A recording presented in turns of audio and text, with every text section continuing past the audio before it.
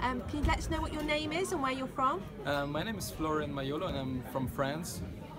And what course did you study? Global marketing in Metz. In Metz. And what's your favourite thing about the course? We had a lot of group work, and that was very helpful for communication and developing skills for the future.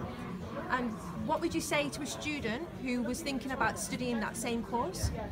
Communication is very important because that's the way it works. If you want to be clear with other people, to make group works, that's the way it works. And what would you like to do in the future? For the moment I'm in Madrid in sport marketing, and it's a nice school. We're making a lot of contact, and courses are very interesting, and yeah, actually that's it. That's great.